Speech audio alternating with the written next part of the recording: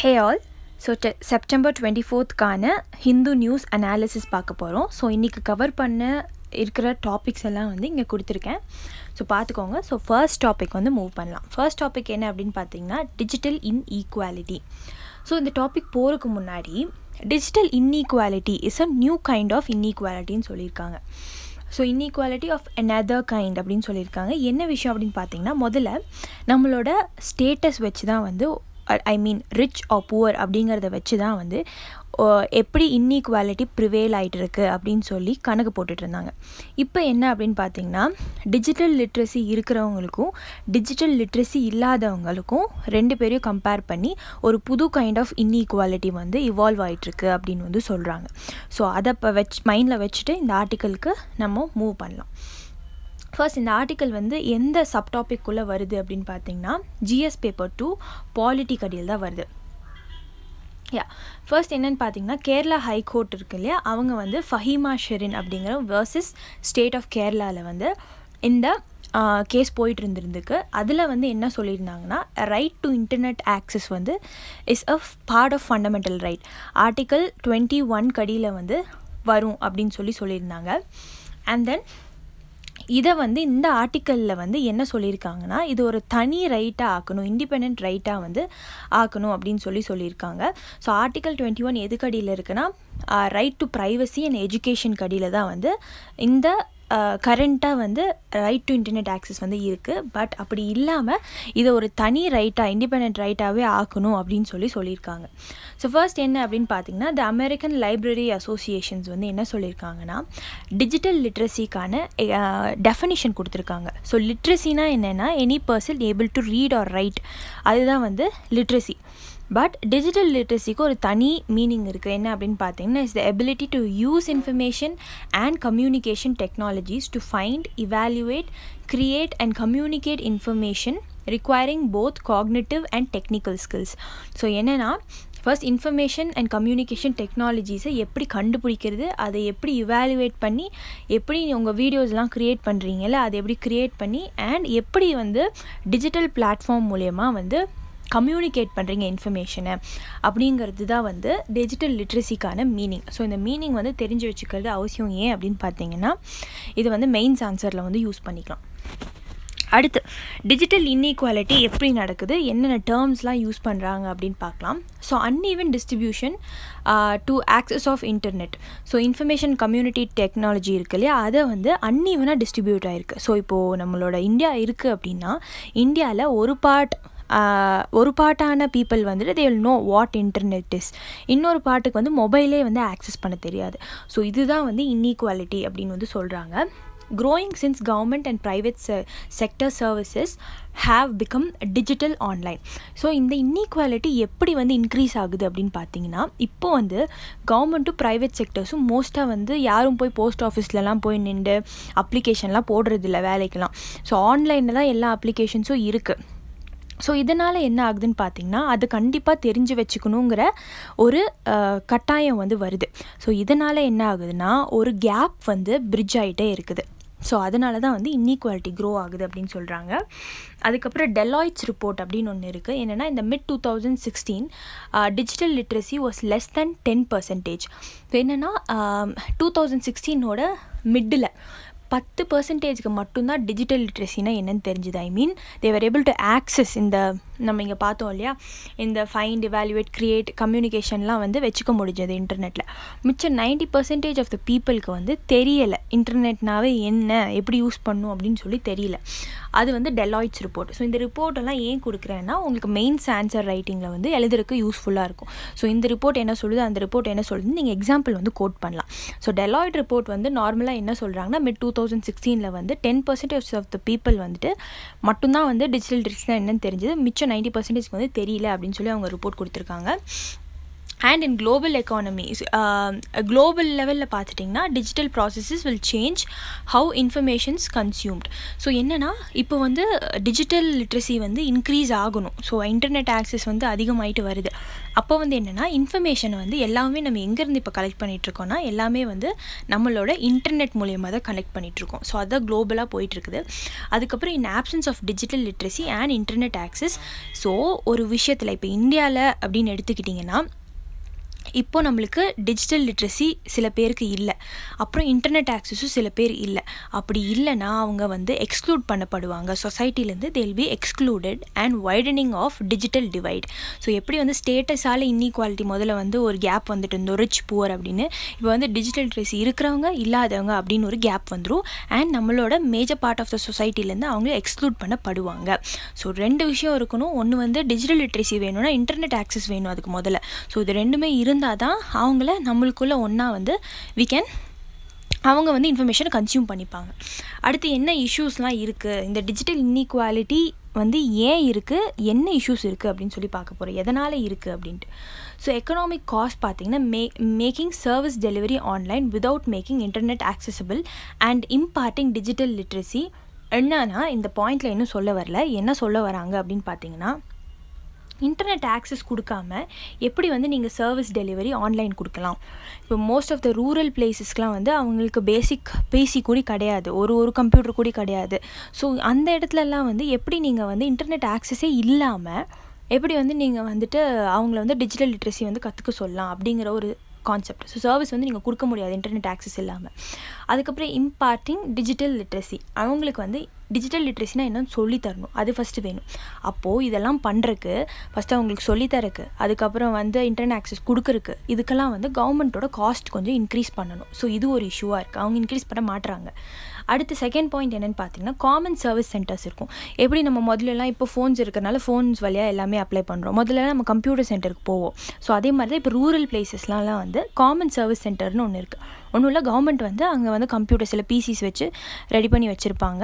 So ஏதாவது ஒரு வேலைக்கு அப்ளை பண்ணணும், ஏதாவது ஒரு கவர்மெண்ட் சர்வீஸை வந்து அவைல் பண்ணணும் அப்படின்னா வந்து போய் அவங்கக்கிட்ட ஹெல்ப் கேட்டு எல்லா டாக்குமெண்ட்ஸ்லாம் கொடுத்து அவங்கள பண்ண சொல்லுவாங்க. இதுதான் காமன் சர்வீஸ் சென்டர்ஸ். இதில் வந்து என்னென்னா அவங்க கவர்மெண்ட் வந்து ஸ்பெண்ட் பண்ணணும், இன்ஃப்ராஸ்ட்ரக்சருக்காக ஸ்பெண்ட் பண்ணணும், மேன் பவர் கொடுக்கணும், அங்கே பீப்புளை போடணும், டிப்ளாய் பண்ணுவாங்க. ஸோ இது என்னென்னா இது ஒரு ப்ராப்ளமாக இருக்குது. அதுக்கப்புறம் எப்பவுமே இன்டர்நெட் ஆக்சஸ் கொடுத்தா தான் டிஜிட்டல் லிட்ரஸி அட்டைன் பண்ண முடியும். இன்டர்நெட் ஆக்சஸ் கொடுக்காம டிஜிட்டல் லிட்ரஸி ஏன் இல்லை அப்படின்னு வந்து கேட்க முடியாது. அதுக்கப்புறம் internet access needs digital infrastructure, அதுக்கு இன்ஃப்ராஸ்ட்ரக்சரும் வேணும், ஆக்சஸ் கொடுக்கணுன்னா இன்ஃப்ராஸ்ட்ரக்சரும் வேணும். ஸோ இதில் டோட்டலாக வந்து என்ன பாயிண்ட் சொல்லியிருக்காங்க அப்படின்னு பார்த்தீங்கன்னா ஃபஸ்ட்டு இன்டர்நெட் ஆக்சஸ் இல்லை, இன்டர்நெட் ஆக்சஸ் இருந்தால் தான் டிஜிட்டல் லிட்ரஸி கொடுக்க முடியும். அப்படி டிஜிட்டல் லிட்ரஸி கொடுக்கணுன்னா இன்ஃப்ராஸ்ட்ரக்சர் நீங்கள் உருவாக்கணும். அதுக்கு கவர்மெண்ட் வந்து நிறையா ஸ்பெண்ட் பண்ணியே ஆகணும். ஸோ இந்த ரிப்போர்ட்ஸ் எல்லாம் வச்சு இதுதான் இஷ்யூஸ், இதுதான் ட்ராபேக்ஸ்னு சொல்லியிருக்காங்க. அடுத்து கவர்மெண்ட் என்னென்ன மெஷர்ஸ் எடுத்திருக்காங்க அப்படின்னு பார்த்தீங்கன்னா இன்ன வரைக்கும் பாரத் நெட் ப்ரோக்ராம் அப்படின்னு ஒன்று கொண்டு வந்திருக்காங்க. ஸோ பாரத் நெட் ப்ரோக்ராம் தான் வந்து இன்ஃப்ராஸ்ட்ரக்சர் பேக்ரவுண்ட். ஸோ நம்ம ஆல்ரெடி பார்த்தோம் இன்ஃப்ராஸ்ட்ரக்சர் அப்படிங்கிற ஒரு கான்செப்ட் இருந்தால் தான் நம்மளால் அட்டைன் பண்ண முடியும் டிஜிட்டல் லிட்ரஸியை. அதுக்கு வந்து தான் பாரத் நெட் ப்ரோக்ராம் அப்படின்னு கொண்டு வந்தாங்க. என்னென்னா ஃபைபர் ஆப்டிக் டெக்னாலஜியை வச்சு ரிமோட் பிளேஸஸ்க்கும் வந்து இன்டர்நெட் ஆக்சசிபிலிட்டி கொடுக்குற மாதிரி வந்து பண்ணியிருந்தாங்க. பட் அதோட டெட்லைன்ஸை வந்து மிஸ் பண்ணிக்கிட்டே இருக்குது. இப்போ முடிச்சிடும் அப்போ முடிச்சிடும்னு சொல்லி இன்ன வரைக்கும் முடியல. ஏன்னா வந்து காஸ்ட் இன்க்ரீஸ் ஆகிட்டே இருக்குது. அந்த காஸ்ட்டுக்கான நீடை வந்து அவங்க வந்து பூர்த்தி பண்ணலை, கவர்மெண்ட் வந்து அதை கொடுக்கல. ஸோ வந்து ஃபண்ட்ஸ் வந்து லேக் ஆகிட்டு இருக்கு. அடுத்து நேஷ்னல் டிஜிட்டல் லிட்ரஸி மிஷன்னு ஒன்று கொண்டு வந்தாங்க. அதில் என்னென்னா அது only touched 1.67% of the population plus இதுலேயும் லேக் ஆஃப் ஃபண்ட்ஸ். ஸோ இந்த நேஷ்னல் டிஜிட்டல் லிட்ரஸி மிஷன்னு ஒன்று கொண்டு வந்திருந்தாங்க. அதில் என்ன விஷயம் அப்படின்னு பார்த்தீங்கன்னா எல்லா மக்களையும் தொடாமல் வெறும் நம்மளோட பாப்புலேஷனில் 1.67% மட்டும்தான் தொட்டிருக்காங்க. அதுவும் ஏன் ஃபர்தராக போகல அப்படின்னு பார்த்தீங்கன்னா பிகாஸ் லேக் ஆஃப் ஃபண்ட்ஸ்னால. ஸோ இதெல்லாம் தான் கவர்மெண்ட் பண்ணியிருக்கிற டிஜிட்டல் லிட்ரஸிக்கு பண்ணியிருக்க விஷயம். இதோட ட்ராபேக்ஸ் இஷ்யூஸ், கவர்மெண்ட் என்ன மெஷர்ஸ் எடுத்திருக்காங்கன்னு பார்த்துருக்கோம். இது இல்லாமல் நம்ம இப்போ என்ன பார்க்க போகிறோன்னா என்ன டிஜிட்டல் லிட்ரஸி ஏன் இம்பார்ட்டண்ட் அப்படின்னு வந்து பார்க்க போகிறோம். ஸோ ஏன் இம்பார்ட்டண்ட் அப்படின்னு பார்த்தீங்கன்னா நம்ம சஸ்டைனபிள் டெவலப்மெண்ட் கோல்ஸ் வந்து 2030 அட்டைன் பண்ணும். அதில் டார்கெட் 4.4 எஜுகேஷனுக்கு கீழே இருக்குது 4.4. ஸோ அதில் என்ன அப்படின்னு பார்த்தீங்கன்னா aiming to increase the share of youth and adults with relevant technical and vocational skills for decent jobs. So டீசெண்டான ஜாபை அட்டைன் பண்ணணுன்னா அட்லீஸ்ட் அவங்களுக்கு கொஞ்சமாவது நாலேஜ் இருக்கணும் இன்டர்நெட் ஆக்சஸ் பற்றி, டெக்னிக்கலாகவும் அதோட ஒகேஷனலாகவும் they should have some knowledge அந்த டீசென்ட் ஜாப் அட்டெயின் பண்ணுறதுக்கு. அது வந்து டார்கெட் 4.4 SDG கோல்ஸில் கொடுத்துருக்காங்க. அடுத்து இன் பர்டிகுலர் இண்டிகேட்டர், அதுக்குள்ளே இண்டிகேட்டர் இருக்குது 4.2.2ன்னு டிஜிட்டல் லிட்ரஸி பற்றி பேசுது. அது calls on the countries to talk the percentage of youth and adults who have achieved at least a minimum level of proficiency in digital literacy. So இதில் எஸ்டிஜியில் நம்மளுக்கு 4.4 வந்து இந்த மாதிரி ஒகேஷ்னல் ட்ரைனிங் கொடுக்கணும்னு சொல்லி இருக்குது. அதுக்கப்புறம் அதில் ஒரு இண்டிகேட்டர் 4.2.2 என்ன சொல்லுதுன்னா, யாரெல்லாம் வந்து அட்லீஸ்ட் மினிமம் லெவல் ஆஃப் அந்த டிஜிட்டல் லிட்ரஸி நாலேஜ் இருக்குன்னு சொல்லி ட்ராக் பண்ணணும் அக்ராஸ் த வேர்ல்டு அப்படின்னு சொல்லி நம்மளோட சஸ்டைனபிள் டெவலப்மெண்ட் கோல் சொல்லுது. அடுத்து என்ன அப்படின்னு பார்த்தீங்கன்னா, second point, larger implication beyond availing digital services, negative socio cultural networks. என்ன அப்படின்னு பார்த்தீங்கன்னா, நம்ம என்ன தான் வந்து டிஜிட்டல் சர்வீசஸ் அட்டெயின் பண்ணணும்னு நினச்சாலும் சோஷியல் கல்ச்சுரல் நெட்வொர்க்ஸ்னு ஒன்று இருக்குது. ஸோ அது வந்து நேவிகேட் பண்ணி விடுது அப்படின்னு வந்து சொல்கிறாங்க. அடுத்து Y needed as a separate right. இந்த ஆர்டிக்கலில் ஸ்பெசிஃபிக்காக என்ன சொல்லியிருக்காங்கன்னா, இது நம்ம ஃபண்டமெண்டல் ரைட்குள்ளே இருக்குதுன்னு பார்த்தோம். இதோ இங்கே ஆர்டிக்கல் 21 கடியில் right to privacy and education கடியில் இருக்குது. பட் இது இல்லாமல் செப்பரேட்டாக வந்து ஒரு ரைட்டாக கொண்டு வரணும் அப்படின்னு சொல்லியிருக்காங்க. அதில் இந்த ஆத்தர் கொடுத்துருக்கிற பாயிண்ட்ஸ் எல்லாம் என்ன அப்படின்னு பார்த்தீங்கன்னா, state the government will have 2 kind of விஷயம் இருக்கும் கவர்மெண்ட் கிட்ட. ஒன்று பாசிட்டிவ், இன்னொன்று நெகட்டிவ். பாசிட்டிவ் என்ன அப்படின்னு பார்த்தீங்கன்னா, positive application to create digital infrastructure create பண்ணுவாங்க. என்ஷூர் குவாலிட்டியாக வந்து அது கொடுக்கணும்னு நினைப்பாங்க. அதுக்கப்புறம் capacity building measures to increase. So இந்த அவென்யூஸ், ஸோ இந்த டிஜிட்டல் லிட்ரஸியை ஸ்ப்ரெட் பண்ணுறதுக்கு மேன் பவர் வேணும், கெப்பாசிட்டி பில்டிங்லாம் பண்ணணும். ஸோ இதெல்லாம் வந்து பாசிட்டிவாக பண்ணுவாங்க. நெகட்டிவிட்டி என்ன அப்படின்னு பார்த்தீங்கன்னா, not to இம்பீட், destruct, violate the right. So இந்த ரைட்டை வயலேட் பண்ணுறதுக்கும் சான்ஸ் இருக்குது. ஸோ ஃபண்டமெண்டல் ரைட்குள்ளே இருந்தால் லைக் வந்து வயலேட் பண்ண முடியாது. பட் அதுக்குள்ளேருந்து நம்ம வெளியே எடுத்தோம்னா வயலேட் பண்ணுறதுக்கு சான்ஸ் இருக்குது. ஸோ அதனால் என்ன அப்படின்னு பார்த்தீங்கன்னா, கோர்ட்டுக்கு மூவ் பண்ண முடியாது. ஸோ இது ஒரு நெகட்டிவான விஷயம். அடுத்து என்ன அப்படின்னு பார்த்தீங்கன்னா, easier to demand accountability from the state. But இதை வந்து நம்ம செப்பரேட்டாக கொண்டு வந்துட்டோம்னா நம்ம அக்கௌண்டபிலிட்டி கேட்கலாம் ஸ்டேட் கிட்ட, அச்சீவ் பண்ணியிருக்கீங்களா இல்லையா அப்படின்னு சொல்லி ஒரு டிரான்ஸ்பரன்சி இருக்கும். அடுத்து என்னென்னு பார்த்தீங்கன்னா, நட்ஜ் legislature and executive to take bro active steps. So separate ரைட்டாக கொண்டு வந்துட்டோம்னா அது ஒரு தனி ரைட்டாகவே இருக்குது. ஸோ நம்ம எக்ஸிக்யூட்டிவ் டு லெஜிஸ்லேச்சர் டு இன்னும் அது வந்து லாஸ் போடவும் அதை எக்ஸிக்யூட் பண்ணவும் கேட்டுக்கிட்டே இருப்போம், நட்ஜ் பண்ணிக்கிட்டே இருப்போம். அடுத்து improve implementation of DPSP. Article கடியில் என்ன சொல்கிறாங்கன்னா, ஆர்டிக்கல் 38(2) ஆர்டிக்கல் 39 என்ன சொல்கிறாங்கன்னா, ஆர்டிக்கல் 38(2) கடியில் மினிமைஸ் இன்இக்வாலிட்டிஸ்ன்னு சொல்கிறாங்க. ஸோ இது ஒரு இன்இக்வாலிட்டி தானே. ஸோ ஒரு கேப் வந்து வளர்ந்துக்கிட்டே போகுது, அப்படி வளரக்கூடாது. இதர் ஸ்டேட்டஸ் ஆர் டிஜிட்டல் லிட்ரஸி எங்கேயுமே வந்து இன்இக்வாலிட்டி வளரக்கூடாது. அது ஆர்டிக்கல் 38(2) டிபிஎஸ்பி கடியில் இருக்குது. அண்ட் ஆர்டிக்கல் 39 டிபிஎஸ்பி என்ன சொல்லுதுன்னா, principles of policy to be followed. சில பிரின்சிபல்ஸ்லாம் வந்து ஸ்டேட் வந்து கவர்மெண்ட் வந்து ஃபாலோ பண்ணணும். அதை வந்து ஆர்டிக்கல் 39 சொல்லியிருக்காங்க. ஸோ இது செப்பரேட் ரைட்டாக வந்து நீங்கள் டிபிஎஸ்பி கடியில் கொடுத்தாலும் கவர்மெண்ட் வந்து ஃபாலோ பண்ண வேண்டியது வரும். ஸோ அதனால் என்ன சொல்கிறாங்கன்னா, இது ஒரு செப்பரேட் ரைட்டாக கொடுங்க அப்படின்னு சொல்கிறாங்க. ஸோ இப்போ நம்ம ஓவராலாக பார்த்ததுலேருந்து என்ன கன்க்ளூஷன் அப்படின்னு பார்த்தீங்கன்னா, இன் அன் இன்ஃபர்மேஷன் சொசைட்டி, நம்ம இப்போ சொசைட்டி வந்து இன்ஃபர்மேஷன் ரிச்சாக இருக்கும். எங்கே இருந்தாலும் யூ ஹேவ் கொட்டி கிடக்குது இன்ஃபர்மேஷன். ஸோ அதனால் என்னென்னு பார்த்தீங்கன்னா, இன்இக்வாலிட்டி ப்ரிவேல் ஆகக்கூடாது. ஸோ இன்இக்வல் இன்டர்நெட் ஆக்சஸ் இருக்கக்கூடாது. எல்லா இடத்துலையும் இன்டர்நெட் ஆக்சஸ் வந்து கொடுக்கணும். ஸோ அப்படி கொடுத்தா தான் வந்து ஹையர் சோஷியல் டிவைட் வந்து வராது. எக்ஸ்க்ளூட் ஆக மாட்டாங்க பீப்புள். ஸோ இதுதான் இந்த ஆர்டிக்கலோட கன்க்ளூஷன். ஸோ இன்னொரு தடவை வந்து இதோட கீ பாயிண்ட்ஸ்லாம் பார்த்துருவோம். ஸோ என்ன அப்படின்னு பார்த்தீங்கன்னா, டிஜிட்டல் லிட்ரஸிக்கான எக்ஸ்ப்ளனேஷன் என்ன, மீனிங் என்ன அப்படின்னு பார்த்துருக்கணும். என்னென்னா, it's the ability to use information and communication technology. எதுக்கு அப்படின்னு பார்த்தீங்கன்னா, to find, evaluate and create and communicate information requiring both cognitive and technical skills. So இதுதான் வந்து digital literacy. So inequality prevail ஆகிட்டுருக்கு அப்படின்னு பார்த்தோம். ஏன் அப்படின்னா, இன்டர்நெட் ஆக்சஸ் ஃபஸ்ட்டு இருக்கணும். இன்டர்நெட் ஆக்சஸ் இருந்தால் தான் டிஜிட்டல் லிட்ரஸி கொடுக்க முடியும். அதுக்கு முன்னாடி டிஜிட்டல் இன்ஃப்ராஸ்ட்ரக்சர் கொண்டு வரணும் அந்த இடத்துல அப்படின்னு சொல்லிட்டு. பட் இஷ்யூஸ் என்னென்னா, கவர்மெண்ட்டுக்கு ஃபஸ்ட்டு லேக் ஆஃப் ஃபண்டு அது இல்லை. அதுக்கப்புறம் என்ன விஷயம் அப்படின்னு பார்த்தீங்கன்னா, காமன் சர்வீஸ் சென்டர்ஸில் வந்து இன்ஃப்ராஸ்ட்ரக்சர் கிடையாது, மேன் பவர் அவங்க போடணும். அதுக்கப்புறம் என்ன அப்படின்னு பார்த்தீங்கன்னா, எப்பவுமே internet access directly proportional to the digital literacy. So இது வேணும். அடுத்து கவர்மெண்ட் என்ன மெஷர்ஸ் எடுத்திருக்காங்கன்னா, பாரத் நெட் ப்ரோக்ராம் எடுத்திருக்காங்க. அது வந்து டெட்லைன்ஸ் வந்து மீறிட்டு போயிட்டே இருக்குது. நேஷ்னல் டிஜிட்டல் லிட்ரஸி மிஷன் இருக்குது. அது 1.67% ஆஃப் த பாப்புலேஷன் மட்டும்தான் வந்து தொட்டிருக்கு அப்படின்னு சொல்லி பார்த்தோம். ஏன் வந்து நம்ம டிஜிட்டல் லிட்ரஸி கொண்டு வரணும் அப்படின்னு பார்த்தீங்கன்னா, பிகாஸ் அது சஸ்டைனபிள் டெவலப்மெண்ட் கோல்ஸ் எஜுகேஷனுக்கு அடியில் இருக்குது. அண்ட் அதில் வந்து ஸ்பெசிஃபிக்காக 4.4 பார்த்தோம். என்னென்னா வந்து டீசென்ட் ஜாப்ஸ் அட்டைன் பண்ணுறதுக்கு உங்களுக்கு ஒகேஷனல் ட்ரைனிங்காவது கொடுக்கணும். அதுக்கப்புறம் இண்டிகேட்டர் 4.2.2 என்னென்னா அக்ராஸ் த வேர்ல்டில் வந்து யூத்ஸ் வந்து எவ்வளோ பேர் வந்து டிஜிட்டல் லிட்ரஸி அட்டைன் பண்ணியிருக்காங்க அப்படின்னு சொல்லி ட்ராக்காவது பண்ணணும். அதுக்கப்புறம் ஏன் தனி ரைட்டாக வேணும் அப்படிங்கிற பாசிட்டிவ் நெகட்டிவ் பார்த்தோம். ஈஸியாக கவர்மெண்ட் கிட்ட கேட்கலான்னு பார்த்தோம். டிபிஎஸ்பி கொடியில் கொண்டு வந்தாலும் ஆர்டிகல் 38(2) அப்படிங்கிறது வந்துட்டு மினிமைஸ் இன்இக்வாலிட்டிஸ் பண்ணணும் ஸ்டேட்டு. அதுக்கப்புறம் ஆர்டிகல் 39 வந்துட்டு principles of policies to be followed. So வந்து பாலிசிஸ் வந்து கவர்மெண்ட் வந்து ஃபாலோ பண்ணியே தான் ஆகணும். ஸோ இதுதான் கொடுத்துருக்காங்க. ஸோ வந்து நம்மளோட சொசைட்டியை வந்து சில பேர் எக்ஸ்க்ளூட் பண்ணாமல் இருக்கிறதுக்கு நம்ம வந்து டிஜிட்டல் லிட்ரஸி கண்டிப்பாக கொடுத்து தான் ஆகணும், இன்இக்வாலிட்டி ப்ரிவேல் ஆகாமல் இருக்கிறதுக்கு. அடுத்து இதை வச்சு ஒரு மெயின்ஸ் கொஷின் வந்து எழுதி பார்க்கலாம். So the governments focus on இ-கவர்னன்ஸ் initiatives can accumulate the digital divide in India due to poor digital infrastructure and lack of digital literacy. Comment அப்படின்னு கேட்டிருக்காங்க. ஸோ இதை வச்சு இந்த ஆன்சரை வந்து எழுதி பாருங்கள். அடுத்து நெக்ஸ்ட் டாபிக் என்ன அப்படின்னு பார்த்தீங்கன்னா மர்ஜர் ஆஃப் பிஎஸ்பிஸ் அப்படின்னு சொல்லி ஒரு டாபிக். என்னென்னா இது நமக்கு GS3 எக்கனாமிக் அடியில் வரும். இதில் என்ன ஸ்பெசிஃபிக்காக அப்படின்னு பார்த்தீங்கன்னா இப்போ கரண்ட் நியூஸ் 10 பிஎஸ்பிஸை வந்து 4 லார்ஜர் பேங்க்ஸாக வந்து மாற்ற போகிறாங்க. பப்ளிக் செக்டர் பேங்க்ஸ் இருக்கு இல்லையா, அதில் 10 வந்து 4 வந்து குறைக்க போகிறாங்க. ஸோ இதில் சில ரிஸ்க்ஸு சேலஞ்சஸும் வந்து கவர்மெண்ட் வந்து ஃபேஸ் பண்ணணும். ஸோ அது என்ன கொடுத்துருக்காங்க இந்த ஆர்டிக்கலில், ஸோ என்னென்ன மெஷர்ஸ்லாம் எடுக்கலாம் ஃப்யூச்சரில் அப்படின்னு சொல்லியும் இருக்குது.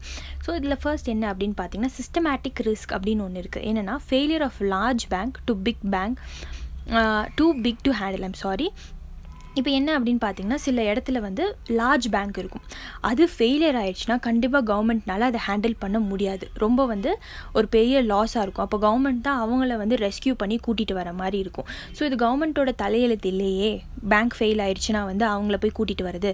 ஸோ சிஸ்டமேட்டிக் ரிஸ்க்னால் என்னென்னு பார்த்தீங்கன்னா தேவையில்லாத இடத்துல வந்து புவர் லெண்டிங் கெப்பாசிட்டி. ஸோ என்னென்னா புவர் லெண்டிங் லோன்ஸ் வந்து கொடுத்துருப்பாங்க. ஐ மீன் கட்டுவாங்கன்னு தெரியும், கட்ட மாட்டாங்கன்னு தெரியும், ஆனாலும் அவங்களுக்கு கொடுத்துருப்பாங்க. அதான் புவர் லெண்டிங் கெப்பாசிட்டி. ஸோ அப்படி வந்து கொடுத்து பேங்க் ஃபெயில் ஆனால் what will the government two? அவங்க எதுவும் பண்ண முடியாது. ஸோ அதுக்காக தான் இது கொண்டு வந்திருக்கோன்னு சொல்லியிருக்காங்க. நெக்ஸ்ட் ஒன் கவர்மெண்ட் வந்து ரெஸ்கியூக்கு போவாங்கன்னு சொல்லியிருக்காங்க. அடுத்து மே hurt balance sheet of strong banks lower profit margins. இப்போ என்ன விஷயம் அப்படின்னு பார்த்தீங்கன்னா இந்த கான்செப்ட் நல்லா புரிஞ்சுக்கணும். இப்போ ஒரு லார்ஜ் பேங்க் இருக்குது, ஒரு ஸ்மால் பேங்க் இருக்குது. இப்போ வந்து அந்த ஃபெயிலான பேங்க்கை வந்து you are connecting to larger bank, ஒரு நல்லா ஃபங்க்ஷன் ஆகிட்டு இருக்க பேங்க் கூட நீங்கள் மர்ஜ் பண்ணுறீங்க. அப்படி மர்ஜ் பண்ணும்போது என்ன ஆகும்னா அவங்க வந்து ஒரு ப்ராப்பர் ரெக்கார்டு வச்சுருப்பாங்க, ப்ராஃபிட் மார்ஜின்ஸ்லாம் வச்சுருப்பாங்க, பேலன்ஸ் ஷீட்லாம் நீட்டாக இருக்கும். ஆனால் இதை நீங்கள் மர்ஜ் பண்ணும்போது ரெண்டும் மிக்ஸ் ஆகி அவங்களோட கிரெடிபிலிட்டி வந்து லாஸ்ட் ஆயிரும். ஸோ இதுதான் வந்து சொல்லியிருக்காங்க. அடுத்து low positive correlation between size and efficiency. So இது வந்து எல்லாருமே பீப்புள் வந்து எல்லாம் கன்ஃபியூஸ் ஆகிக்கிறாங்க. இதில் என்ன அப்படின்னு பார்த்தீங்கன்னா சைஸ்க்கும் எஃபிஷியன்சிக்கும் சம்மந்தமே இல்லை.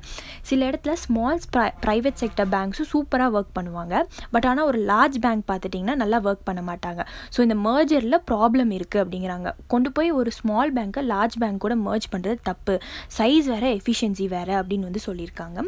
அதுக்கப்புறம் 4th பாயிண்ட் வந்து ஹியூமன் ரிசோர்ஸ் இன்டெகிரேஷன். இப்போ என்னென்னா இப்படி மர்ஜ் பண்ணும்போது என்னென்னா நிறைய பேருக்கு வேலை போயிடும் அப்படிங்கிற பயம், fear of job loss, disparities நடக்கும். ஸோ மர்ஜ் பண்ணும்போது யார் ஹையாக இருக்காங்களோ அவங்க இங்கே நல்லா ஒர்க் பண்ணிட்டு இருந்திருப்பாங்க. ஸோ மர்ஜ் பண்ணும்போது அவங்க அந்த பேங்க்கில் இருக்கிறவங்க தான் ஹை பொசிஷனில் இருப்பாங்க.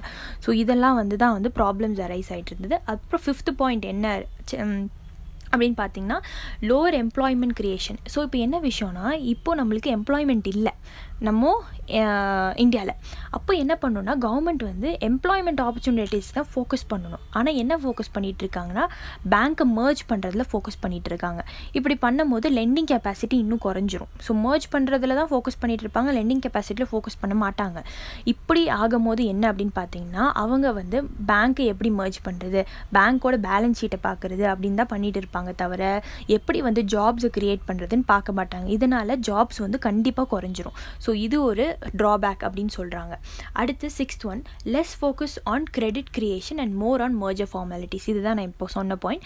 ஸோ என்னென்னா கிரெடிட் கொடுக்கறத விட்டுட்டு மர்ஜ் எப்படி பண்ணலாம் அப்படின்னு சொல்லி யோசிச்சுட்டு இருப்பாங்க. அடுத்து 7th ஒன் வந்து disturbed customer retention, lack of comfort with larger bank. இப்போ சில பேர் வந்து ஆல்ரெடி ப்ரிவேல் ஆகிட்டு இருந்த பேங்க்கில் வந்து ரொம்ப கம்ஃபர்டபுளாக இருப்பாங்க, அந்த பேங்க்கில் தான் அவங்களோட எல்லா டீட்டெயில்ஸும் வச்சுருப்பாங்க. ஸோ திடீர்னு வந்து மர்ஜ் பண்ணும்போது அவங்களுக்கு அந்த லார்ஜர் பேங்க்கோட அந்த பெர்ஸ்பெக்டிவ் பிடிக்காது. அப்போ என்ன பண்ணிடுவாங்கன்னா அவங்க அங்கே அந்த அக்கௌண்ட் வந்து தூக்கிடுவாங்க. ஸோ இதுதான் வந்து நார்மலாக வந்து ஒரு டிஸ்கம்ஃபர்ட் உருவாகும் கஸ்டமருக்கு. ஸோ இது சொல்லியிருக்காங்க. ஸோ இதுதான் வந்து risk and challenges faced by a merging. Merger பண்ணும்போது இதுதான் வந்து ரிஸ்க் அண்ட் சேலஞ்சஸ் வந்து நடக்கும். ஸோ என்ன இந்த ஆர்டிக்கலில் ரெக்கமெண்டேஷன் கொடுத்துருக்காங்க இந்த மர்ஜரை வந்து ஸ்மூதன் பண்ணுறக்கு அப்படின்னு சொல்லி பார்த்தோம்னா, இதில் ஒரு 6 பாயிண்ட் கொடுத்துருக்காங்க. என்ன அப்படின்னா, ஃபோக்கஸ் ஆன் ஸ்ட்ராங் லீடர்ஷிப். இப்போ என்னென்னா, ஒரு குட் லீடர் வந்து நல்லா வந்து இப்போ மர்ஜர் நடந்தாலும் எந்த டிஸ்கம்ஃபர்ட்டும் யாருக்கும் வராமல் வந்து பண்ணலாம். ஸோ அதுதான் வந்து இதில் கொடுத்துருக்க point. Heads of banks to have security of tenure for 3 years. இப்போ திடீர்னு என்னென்னா, உள்ளே இருக்கிறவங்களுக்கு ஹெட்ஸ் இருக்காங்களே அவங்களுக்கு வந்து ஒரு செக்யூரிட்டி ஆஃப் டென்யூர் கொடுக்கணும். 3 வருஷம்னா அவங்க 3 வருஷம் இந்த ஜாபில் கண்டிப்பாக இருப்பாங்க அப்படிங்கிற மாதிரி ஒரு செக்யூரிட்டி கொடுக்கணும். இப்போ திடீர்னு மர்ஜிங் பண்ணும்போது அவங்க ட்ரான்ஸ்ஃபர் ஆனாங்கன்னா இல்லை ஏதாவது விஷயனால ட்ரான்ஸ்ஃபர் ஆகிற மாதிரி இருந்துச்சுன்னா வந்து அங்கே ஆல்ரெடி அவங்க கேரி பண்ணிட்டு இருந்த ஒர்க்கெல்லாம் புதுசாக ஒருத்தவங்களுக்கு வந்து கற்றுக்கிறக்கே ரொம்ப நேரம் ஆகும். ஸோ இது ஒரு concept. So focus on strong leadership. Second வந்து strengthen human resource. So human resource இருக்குல்லையே அதை வந்து ஸ்ட்ரென்தன் பண்ணும். Here professionals from market to improve competitiveness plus efficiency. இப்போ என்னென்னா வந்து மார்க்கெட்டில் நல்லா சவுண்டு மைண்ட் உள்ளவங்களாம் வந்து என்ன பண்ணணும்னா அவங்கள ரெக்ரூட் பண்ணணும். ஸோ அவங்களுக்கு வந்து ட்ரைனிங் கொடுக்கணும். ஸோ ஒரு எஃபிஷியன்சி வந்து இன்க்ரீஸ் ஆகும். ஸோ ஹியூமன் ரிசோர்ஸை வந்து நல்லா யூஸ் பண்ணிக்கணும் அப்படிங்கிறாங்க. அடுத்து focus on service delivery. So necessary training and capacity building வந்து பண்ணணும் ஸ்டாஃப்ஸ்க்கு. ஸோ ஸ்டாஃப்ஸ்க்கு வந்து ஏனோ தானோ வந்தாங்களா போனாங்களா ஜாபு கற்றுக்கிட்டாங்களா இல்லையா அப்படின்னு தெரியாமல் இருக்கக்கூடாது. ஸோ அவங்களுக்கு வந்து ஒரு ப்ராப்பரான நெசசரியான ட்ரைனிங் கொடுக்கணும். அப்புறம் 4th பாயிண்ட் என்ன அப்படின்னு பார்த்தீங்கன்னா, கிரெடிட் கிரியேஷன் பை NBFCs அப்படின்னு சொல்கிறாங்க. ஸோ இது என்ன கிரெடிட் கிரியேஷன் அப்படின்னு பார்த்தீங்கன்னா, இது லாஸ்ட் இயர்லேருந்து இந்த NBFCயோட கிரெடிட் ரேட்டிங் பற்றி பார்த்துட்டு தான் இருந்தோம். ஸோ இதில் ஸ்பெசிஃபிக்காக இன்றைக்கி என்ன அப்படின்னு பார்க்க போகிறோம் அப்படின்னா, merger of banks may lead to slow down in credit creation short term. இதில் என்ன சொல்ல வராங்கன்னா, இப்போ வந்து பேங்க்கை 2 மர்ஜ் பண்ணுறாங்க அப்படின்னா கிரெடிட் வந்து கிடைக்கிறது கஷ்டமாயிரும். ஆல்ரெடி அந்த பாயிண்ட்டை நம்ம பார்த்துட்டோம் risk and சேலஞ்சஸில். So however this slow down has to be offset by credit creation by the NBFCs. So இவங்க கிரெடிட் கொடுக்க முடியலனாலும் நம்மளுக்கு நான் பேங்கிங் ஃபினான்ஸ் கம்பெனிஸ்னு ஒரு தனி செக்டர் இருக்குது, அவங்க வந்து கிரெடிட் கொடுக்கலாம். ஸோ இவங்க கொடுக்க முடியலன்னா அவங்க கிரெடிட் கொடுப்பாங்க. ஸோ அதுதான் வந்து கான்செப்ட். ஸோ வந்து பேங்க்கை மர்ஜ் பண்ணும்போது கிரெடிட் நமக்கு கிடைக்காது. ஸோ அதை வந்து எப்படி அந்த ஸ்லோ டவுனை வந்து மேனேஜ் பண்ணலன்னா NBFCயை கிரெடிட் கொடுக்க சொல்லலாம், கிரெடிட் கிரியேஷன் பண்ண சொல்லலாம். இப்போ யூனியன் பட்ஜெட் 2019 வந்துச்சு இல்லையா, அதில் என்ன அப்படின்னு பார்த்தீங்கன்னா, the government announce the credit guarantee scheme. So இந்த கிரெடிட் கேரண்டி ஸ்கீம்னா என்னென்னு நம்மளுக்கு நல்லா தெரியணும். ஸோ அந்த கான்செப்ட் வந்து இப்போ நான் எக்ஸ்பிளைன் பண்ணுறேன். இப்போ என்னென்னா, கிரெடிட் கேரண்டி ஸ்கீம் வந்து எதுக்குன்னா for the purchase of highly rated assets by NBFCs and HFCs. So வந்து HFCs அப்படின்னா ஹவுசிங் ஃபினான்ஸ் கம்பெனிஸ். ஸோ இந்த NBFCஸ்லேருந்து HFCஸ்லேருந்தையும் ஹைலி ரேட்டட் அசெட்ஸை வந்து பர்ச்சேஸ் பண்ணணும். அசெட்ஸ்னால் உங்களுக்கு தெரியும், அவங்க ஆல்ரெடி வச்சுருப்பாங்க, அதை நம்ம மணி கொடுத்து வாங்கணும். ஸோ என்ன அப்படின்னு பார்த்தீங்கன்னா, இந்த கிரெடிட் கேரண்டி ஸ்கீம்னா என்னன்னு சொல்லிடுறேன் first. So under the scheme the PSBs இருக்காங்க இல்லையா, இந்த பப்ளிக் செக்டர் பேங்க்ஸ், இவங்க வந்து will purchase highly rated assets from the NBFC. So NBFC கிட்ட ஹைலி ரேட்டட் அசெட்ஸ் இருக்கும். அதை யார் வாங்குவாங்க அப்படின்னு பார்த்தீங்கன்னா, இந்த பப்ளிக் செக்டர் பேங்க்ஸ் வந்து வாங்கிப்பாங்க. ஸோ வாங்கும் போது என்ன கொடுக்கணும், ஹியூஜ் அமௌண்ட் ஆஃப் காசு வந்து NBFCக்கு கொடுக்கணும். ஸோ எவ்வளோ கொடுப்பாங்க அப்படின்னு பார்த்தீங்கன்னா, amount total of 1 lakh crores. இது வந்து யூனியன் பட்ஜெட்டில் வந்து சொன்னது. 1 lakh crores வந்து கொடுத்து தான் அந்த ஹைலி ரேட்டட் அசெட்ஸை வந்து வாங்குவாங்க. In order to address the temporary liquidity crunch. So போன வருஷத்துலேருந்து NBFCs are facing a huge liquidity கிரன்ச்னு பார்த்தோம். அந்த லிக்விடிட்டி கிரன்ச் போகிறதுக்கு தான் என்ன பண்ணுவாங்கன்னா, இந்த பப்ளிக் செக்டர் பேங்க்ஸ் இருக்காங்களே அவங்க வந்து NBFCஸ்லேருந்து இந்த ஹைலி ரேட்டட் அசெட்ஸை வந்து வாங்குவாங்க. எவ்வளோனா கிட்டத்தட்ட ஒரு 1 lakh crores கொடுத்து வாங்குவாங்க. ஸோ இந்த ஸ்கீமில் என்னென்னா அவங்களுக்கு ஒரு சின்ன ஒரு பாசிட்டிவிட்டி இருக்குது. என்ன அப்படின்னு பார்த்தீங்கன்னா, கவர்மெண்ட் வந்து அஷ்யூர் பண்ணியிருக்காங்க that they will provide 10% losses suffered by the PSBs. In case வந்து இந்த அசெட்டை வாங்கி பப்ளிக் செக்டர் பேங்க்ஸ் இருக்காங்களே அவங்க வந்து ஏதாவது லாஸ் ஃபேஸ் பண்ணாங்களா, அதில் 10% லாஸை வந்து கவர்மெண்ட் பார்த்துப்பாங்க அப்படின்னு வந்து சொல்லியிருக்காங்க. ஸோ இதுதான் வந்து credit guarantee scheme. So credit guarantee ஸ்கீம்னா PSBs வந்து ஹைலி ரேட்டட் அசெட்ஸை வந்து யார்கிட்டருந்து வாங்குவாங்க, NBFCஸ்லேருந்து வாங்குவாங்க.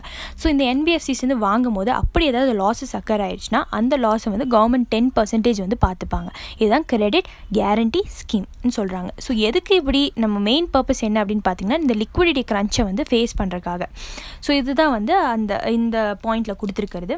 அடுத்து என்ன அப்படின்னு பார்த்தீங்கன்னா, the author is also saying however this credit guarantee scheme scheme is available only to the top tier NBFCs. So மேலே ILNFS இருக்காங்களே அவங்க இந்த டாப் டயர்டு NBFCஸ்க்கு மட்டும்தான் இந்த கிரெடிட் கேரண்டி ஸ்கீம் வந்து அவைலபிள். கீழே இருக்கிறவங்களுக்குலாம் அவைலபிள் கிடையாது. அதனால் எல்லாருக்கும் வந்து இந்த கிரெடிட் கேரண்டி ஸ்கீமை வந்து காமன் ஆக்க சொல்கிறார் ஆத்தர். ஸோ அதுதான் வந்து இதில் சொல்லியிருக்காங்க. அடுத்து என்ன அப்படின்னு பார்த்தீங்கன்னா இந்த revamp of credit guarantee fund trust. So எப்படி நம்ம கிரெடிட் கேரண்டி ஸ்கீம் இருக்கோ அதே மாதிரி கிரெடிட் கேரண்டி ஃபண்டு ட்ரஸ்ட்டுன்னு ஒன்று இருக்குது. அதை வந்து ரீவேம்ப் பண்ண சொல்லியிருக்காங்க for MSME micro small and medium enterprises managed by SIDBI தான் வந்து MSMEயை மேனேஜ் பண்ணுறாங்க. அதில் வந்துட்டு கிரெடிட் கேரண்டி ஃபண்ட் ட்ரஸ்ட் இருக்குது, அதை ரீவேம்ப் பண்ண சொல்கிறாங்க. அடுத்து என்ன அப்படின்னு பார்த்தீங்கன்னா ஏன்னா அப்போ வந்து பேங்க்ஸ்லேருந்து போய் கேட்க தேவையில்லை. ஸோ இதை ரீவேம்ப் பண்ணிட்டா MSME வந்து சிட்பிகிட்டேருந்தே வந்து அந்த கிரெடிட் கேரண்டி ஃபண்ட் ட்ரஸ்ட்லேருந்து ட்ரா பண்ணிப்பாங்க கிரெடிட்டை. அடுத்து என்ன அப்படின்னு பார்த்தீங்கன்னா பேங்கிங் ரிஃபார்ம்ஸ் வந்து ஆல்ரெடி வந்து அப்போவே வந்து பேங்க்ஸ் எல்லாம் ஃபெயில் ஆனது 2008. ஸோ அப்போ என்னன்னு பார்த்தீங்கன்னா நரசிம்மன் கமிட்டி வந்து ஹெட்டாக இருந்த நரசிம்மன் கமிட்டியில் வந்து நிறைய ரிஃபார்ம்ஸ்லாம் கொடுத்துருங்க. அந்த ரிஃபார்ம்ஸ்லாம் எடுத்துகிட்டு வரணும்னு சொல்கிறாங்க. Consider Narasimhan committees recommendation to convert week banks to regional bank. So one of the recommendation வந்து என்ன அப்படின்னு பார்த்தீங்கன்னா வீக் பேங்க்ஸை வந்து டோட்டலாக மர்ஜ் பண்ணிடாதீங்க ஒரு லார்ஜர் பேங்க் கூட, அதை வந்து ஒரு ரீஜனல் பேங்க் ஆக்கிடுங்க அப்படின்னு சொல்கிறாங்க. For example bank of Maharashtra வந்து நல்லா வந்து செயல்பட்டுருக்கு, but it's a week bank. அதை வந்து மர்ஜ் பண்ணாமல் அதை அந்த இடத்துக்கான regional bank ஆக்கிட்டிங்கன்னா agriculture trade and காமர்ஸ்க்கு வந்து யூஸ்ஃபுல்லாக இருக்கும் அப்படின்னு வந்து சொல்கிறாங்க. ஸோ இந்த மாதிரி ஸ்பெசிஃபிக்கான ஆஸ்பெக்ட்ஸை மட்டும் ரீஜனல் பேங்க் பார்த்துக்கும் அப்படின்னு வந்து சொல்கிறாங்க. ஸோ இதை அந்த ஆர்டிக்கலில் சொல்லியிருக்காங்க. ஸோ இந்த பாயிண்ட்ஸை வச்சு இந்த கொஸ்டின் வந்து ட்ரை பண்ணி பாருங்கள். So discuss various challenges and concerns with respect to the merger of public sector banks. Also highlight various strategies to be adapted by the government to smoothen the process of bank merger அப்படின்னு சொல்லியிருக்காங்க. So எப்படி என்னென்ன ரிஸ்க்ஸ்லாம் இருக்குன்னு ஃபர்ஸ்ட்டில் பார்த்தோம்.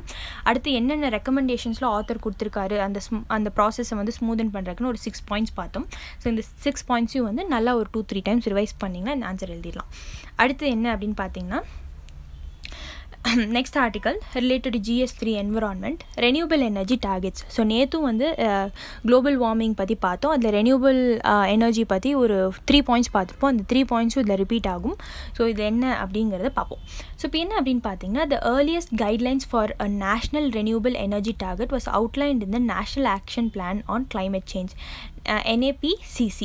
So என்ன அப்படின்னு பார்த்தீங்கன்னா முன்னாடியே வந்து இந்த national renewable energy target attain பண்ணல, அதை வந்து national action plan on climate சேஞ்ச்லேயே கொடுத்துட்டோம் 2008. அதுபடி என்ன அப்படின்னு பார்த்தீங்கன்னா it recommended a 15% renewable penetration in energy terms by 2020. So 2020க்குள்ளே renewable எனர்ஜிலேருந்து எடுக்க வேண்டியது வந்து 15% வந்து நம்ம அட்டைன் பண்ணணும்.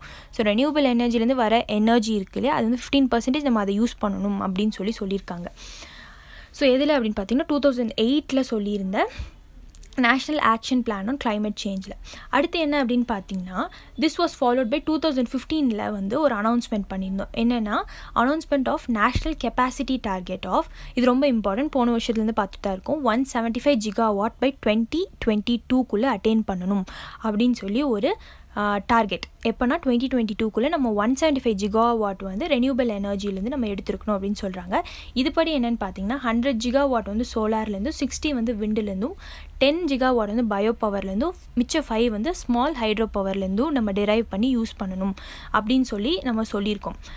இது இல்லாமல் என்னென்னு பார்த்தீங்கன்னா the 175 gigawatt target was further noted as a part of India's intended nationally determined contribution submission by the UNFCCC. So நேற்று தான் நம்ம வந்து UNFCCC அந்த சப்மிட் வந்து பார்த்தோம். ஸோ அதில் என்ன அப்படின்னு பார்த்தீங்கன்னா நம்ம வந்து 175 gigawatt வந்து கொடுத்துருவோம் அப்படின்னு சொல்லி இன்டெண்டட் நேஷ்னலி டிட்டர்மைன் கான்ட்ரிபியூஷன் சொல்லுவாங்க. நம்மளே இன்டென்ட் பண்ணி கான்ட்ரிபியூட் பண்ணுறோம் அப்படிங்கிற கான்செப்ட் இது. ஸோ இது வந்து ஒஃபிஷியல் பிளட்ஜ் கிடையாது. இது இருக்குது இல்லையா, இந்த பாயிண்ட் நம்ம 175 கொடுக்குறதுங்கிறது ஒஃபிஷியலாக நம்ம சொல்ல, பட் நம்ம வந்து இந்தியாவில் வந்து அதை பண்ணலான்னு டிசைட் பண்ணியிருக்கோம். But it's a part of various mitigation ஸ்ட்ராட்டஜியில் தான் இந்த 175 கொண்டு வந்தோம். பட் இதை வந்து நம்ம நார்மலாகவே இன்டெண்டட் நேஷ்னலி டிட்டர்மைன் கான்ட்ரிபியூஷனுக்குள்ளே எடுத்துட்டோம். அடுத்து என்ன அப்படின்னு பார்த்தீங்கன்னா intended national determined contribution aims to reduce the emission intensity of the country. ஒரிஜினலாக வந்து இந்த INDCயில் வந்து என்ன பாயிண்ட் சொல்லியிருக்கோன்னா நம்ம வந்து நம்மளோட GDPயில் 33 to 35% வந்து 2030க்குள்ளே எமிஷன்ஸை வந்து குறைப்போம் டு 2005 லெவல். என்னென்னா ஃப்ரம் 2000 லெவல் கூட கம்பேர் பண்ணும்போது 33 to 35% 2030 எமிஷன்ஸை குறைப்போம் அப்படின்னு வந்து சொல்லியிருக்கோம். And to achieve 40% cumulative electric power installed capacity from non-fossil fuel based energy resources by 2030. So renewal எனர்ஜிலேருந்து எடுத்து 40% வந்து எலக்ட்ரிசிட்டிக்கு கான்ட்ரிபியூட் பண்ணுவோம் 2030 சொல்லியிருக்கோம். ஸோ இதில் இம்பார்ட்டண்ட்டான பாயிண்ட்ஸ் நீங்கள் என்ன ஞாபகம் வச்சுக்கணுன்னா, இன்டெண்டட் நேஷனல் டொமைன் கான்ட்ரிபியூஷனில் 175 GW வந்து நம்ம வந்து ஒரு மிட்டிகேஷன் ஸ்ட்ராட்டஜியாக தான் எடுத்துகிட்டு வந்திருக்கோம் 2030 பண்ணணும்னு. அதுக்குள்ளே INDCயில் இருக்கிற ஒரிஜினல் பாயிண்ட்ஸ் என்ன அப்படின்னு பார்த்தீங்கன்னா, நம்மளுக்கு 33 to 35% ஆஃப் ஜிடிபியை வந்துட்டு 2030 அண்ட் 2005 லெவலில் வந்து நம்ம கொண்டு வந்துடுவோம், குறைச்சிருவோம், எமிஷனோட குறைப்போம் அப்படின்னு சொல்லியிருக்கோம். அதுக்கப்புறம் அது இல்லாமல் எலக்ட்ரிசிட்டி கான்ட்ரிபியூஷன் வந்து 40% வந்து ரெனியூவபிள் சோர்ஸஸ்லேருந்து எடுப்போம் அப்படின்னு வந்து சொல்லியிருக்கோம் 2030. ஸோ இந்த பாயிண்ட்ஸ் எல்லாம் நல்லா ஞாபகம் வச்சுக்கணும். அடுத்து renewable energy and energy efficiency are also important part of India's commitment to achieving the sustainable development goals during 2016 to 2030. இந்த பாயிண்ட்ஸும் நேற்று குளோபல் வார்மிங்கில் இருக்கும்போது பார்த்தோம். ரெனியூவபிள் எனர்ஜிக்கு மூவ் ஆகணும், அதுக்கப்புறம் வந்து எனர்ஜி வந்து எஃபிஷியண்ட்டாக யூஸ் பண்ணணும் அப்படிங்கிற அந்த பில்டிங் லேண்ட் ரிஃபார்ம்ஸ் அதெல்லாம் பார்த்தோம். ஸோ இதெல்லாம் வந்துட்டு அதில் கொடுத்துருக்க கீ பாயிண்ட்ஸ். அடுத்து வந்து ரெனியூடு டார்கெட் என்ன அப்படின்னு பார்த்தீங்கன்னா, இப்போது நடந்த சப்மிட் இருக்குது இல்லையா, UNFCCCயில் நம்ம நேற்று வந்து நம்ம ஒரு சப்மிட் பார்த்தோம். என்ன சப்மிட் பார்த்தோம்? யுனைடெட் செக்யூரிட்டி ஜெனரல் வந்து called upon for UN global climate action சப்மிட்னு பார்த்தோம். ஸோ அதில் வந்து என்ன சொல்லியிருக்காரு அப்படின்னு பார்த்தீங்கன்னா, Modi India's renewable energy target வந்து இன்க்ரீஸ் பண்ணுவோம் ஃப்ரம் 175லேருந்து 450 GW இன்க்ரீஸ் பண்ணுவோம். பட் இதை ஒஃபிஷியலாக சொல்லலை, அவங்க சும்மா வந்து இதை டார்கெட் வந்து அச்சீவ் பண்ணுவோம் அப்படின்னு சொல்லிட்டு வந்திருக்காங்க யுனைடெட் நேஷன் கிளைமேட் ஆக்ஷன் சப்மிட்டில். அடுத்து India would spend approximately $50 billion வந்து இந்த next few years on the Jal Jeevan mission. So Jal Jeevan mission வந்து வாட்டருக்காக கொண்டு வந்தது, to conserve water, harvest rain water and develop water resources. So இதுக்காக இந்த 2 பாயிண்ட்ஸையும் வந்து அங்கே யுனைடெட் நேஷன் கிளைமேட் ஆக்ஷன் சம்மிட்டில் வந்து சொல்லிட்டு வந்திருக்காங்க. ஸோ இதுதான் வந்து ரெனியூவபிள் எனர்ஜி டார்கெட்ஸ் வந்து நம்ம மாற்றினது. அடுத்து வந்து என்ன அப்படின்னு பார்த்துட்டிங்கன்னா, PM announce 2 international initiatives. So இது மட்டும் இல்லாமல் இந்தியாவில் என்ன பண்ணுவோம் அப்படின்னு மட்டும் சொல்லாமல் இன்டர்நேஷ்னலாக என்ன பண்ணலாம் அப்படின்னு சொல்லியும் அந்த United nation global climate action சம்மிட்டில் சொல்லிட்டு வந்திருக்காங்க. ஸோ என்ன அப்படின்னு பார்த்தீங்கன்னா, first a platform with Sweden and other countries for governments and private sector to work together to develop low carbon pathways for industry. So இண்டஸ்ட்ரினால நிறைய கார்பன் எஃப்ளூயன்ஸ் வந்து வெளியே வருது.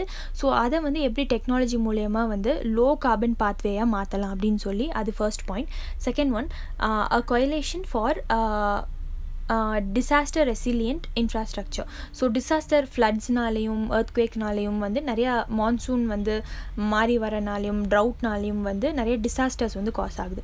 So இதனால் என்னென்னலாம் வந்து கண்ட்ரீஸ் எல்லாம் சேர்ந்து பண்ணலாம் அப்படின்னு சொல்லியிருக்காரு. என்னென்னா, the initiative was approved by the Union Cabinet last month and 480 crore had been allocated for technical assistance and project. So இப்போ வந்து நம்மளுக்கு டெக்னிக்கலாக வந்து நிறைய அசிஸ்ட் பண்ண வேண்டியது இருக்குது, அதுக்கப்புறம் ப்ராஜெக்ட்ஸ் வந்து நிறைய ரிசர்ச் அண்ட் டெவலப்மெண்ட் பண்ண வேண்டியது இருக்குது. அதுக்கு வந்து 480 crores வந்து allocate பண்ணியிருக்காங்க யூனியன் கேபினெட். அது இல்லாமல் the UK, Australia and island nations such as Fiji and the Maldives will be a part of the coalition. So என்னென்னா, இந்த எல்லா கண்ட்ரிஸும் ஒன்றா சேர்ந்து பண்ணலாம் அப்படிங்கிற இந்த கண்ட்ரிஸும் பார்ட்ஸாக இருக்காங்க. அடுத்து வந்து coalition for disaster resilient infrastructure is an international partnership that will support countries developed and developing to build climate and disaster resilient infrastructure. ஒன்றும் இல்லை, டெவலப் ஆகிட்டு இருக்க கண்ட்ரியில் டெவலப்டாக இருக்கிற கண்ட்ரிலையும் எப்படி வந்து இந்த climate and disaster resilient infrastructure வந்து கொண்டு வருது அப்படின்னு சொல்லி பார்த்துருக்காங்க, பார்ட்னர்ஷிப் போட்டிருக்காங்க. The coalition secretariat supported by the UNDRR, so United nation office for disaster risk reduction, அது வந்து நம்ம டெல்லியில் பேஸ்ட் ஆன் டெல்லியில் இருக்குது. ஸோ அவங்க தான் வந்து இதுக்கு செக்ரட்டரியேட்டாக இருக்காங்க. will facilitate knowledge exchange, provide technical support and support capacity building. So என்னென்னா, இவங்க ஒன்றா சேர்ந்து என்ன பண்ணுவாங்கன்னா, நாலேஜ் எக்ஸ்சேஞ்ச் பண்ணிப்பாங்க, டெக்னிக்கல் சப்போர்ட் கொடுப்பாங்க அண்ட் கெப்பாசிட்டி பில்டிங்கும் பண்ணுவாங்க. ஸோ இதுதான் வந்து இந்த ரெனியூவபிள் எனர்ஜி டார்கெட்ஸ்க்கான ஆர்டிக்கல். அடுத்து என்ன அப்படின்னு பார்த்தீங்கன்னா இது ஒரு இன்ட்ரெஸ்டிங்கான டாபிக். ஸோ என்னென்னா ட்ராகன் ஃப்ளைஸ் பற்றி இருக்கிற டாபிக். இது GS3 என்விரான்மெண்ட் கடியில் வரும், ப்ளஸ் ப்ரிலிம்ஸ்க்கும் வரும். ஸோ என்னென்னா ஒரு சர்வே எடுத்திருக்காங்க of dragon flies and damsel flies அப்படின்னு இருக்காங்க. Damsel ஃப்ளைஸும் it's a kind of dragon flies மாதிரி. Held in silent valley national park எங்கே இருக்குன்னா கேரளாவில் இருக்குது அப்படின்னு தெரியும். ஸோ அது இல்லாமல் இவங்க சர்வே எடுத்ததில் 8 நியூ ஸ்பீஷீஸ் வந்து கண்டுபிடிச்சிருக்காங்க அப்படின்னு சொல்லியிருக்காங்க. However, there has been an alarming decrease in the odonate population.